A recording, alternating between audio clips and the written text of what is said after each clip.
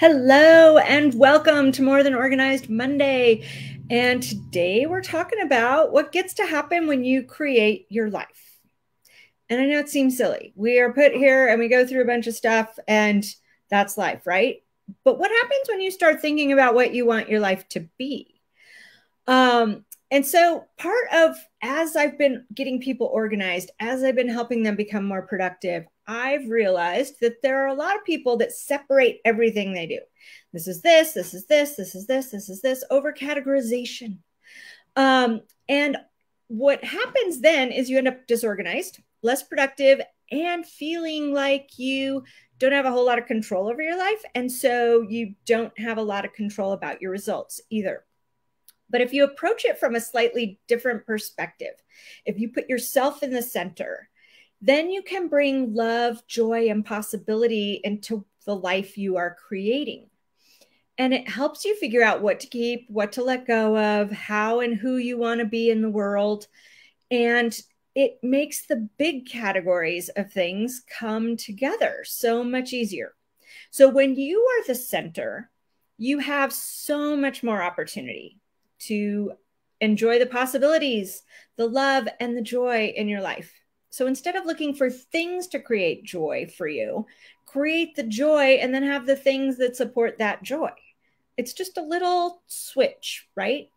And if you take it out a step, you have the three main areas of people's lives. And I realize different people have different kinds of lives, but this is the one that works for every single person. So you have the work you do at work, right? Your work life, your career life, your creative life, that can all be exposed through work that you do. And you have your home life, which would be the foundation for that nurturing support you need to create the life you want to do and do your best work. Create that outlet for your gifts and creativity. And then the third aspect of creating a life is your spirit. What do you need in terms of connection and growth and community and interaction to leave the world a better place than you found it? Like, that's kind of what I mean by spirit. It can be your relationship with a higher self, a godlike being, or just your connection to other people. Whatever way you experience spirit for you is what I mean when I say spirit. It's your version of it. So I want you to think about it that way for a little bit. And I have this handy dandy graphic Venn diagram that I created. I'm hoping you can see it. Oh yeah, you can see it pretty good.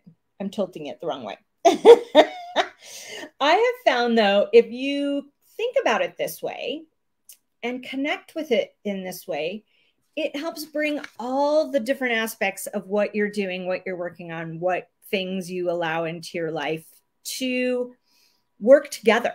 It's like a system that they all feed each other. So if you have an outlet for your gifts and creativity, and it also brings you money that allows you to make a beautiful home and make the nurturing, supportive environment even easier, and it allows you to take the time to spend on community activities, all of that is great, right? It all works together.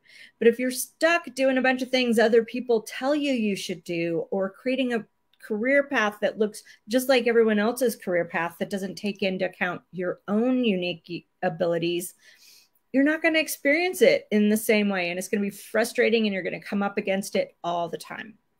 So when I say create the life you want from within, that's what I mean. When you automatically experience alignment with who and how you want to be.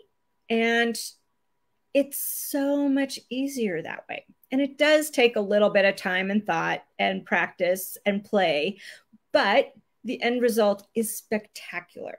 You will experience so much more joy. Your days will feel easier because everything is working together. And some of it, probably 80% of what you do and you're fighting against day to day, is something that if you thought of it as supporting all the different aspects of your life, it would feel much easier and more joyful because it wouldn't feel like three separate things you need to do. It would feel like three things you need to connect together. And that's always easier. All right.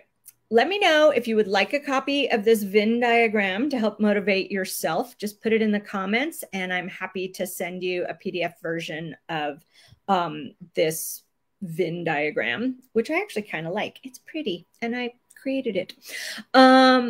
And the other thing is, don't forget to follow, like, subscribe, tell all your friends, because it's just a lot more fun that way. And I'll see you next week. In the meantime, have a delightful day.